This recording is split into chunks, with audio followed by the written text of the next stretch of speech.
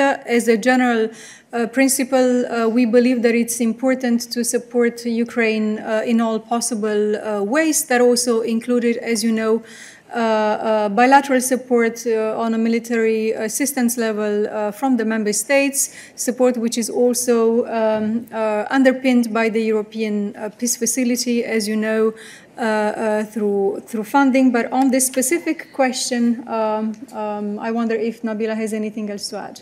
No, I mean, Thomas, this is really an issue for the member state, and I would refer to what Dana just said.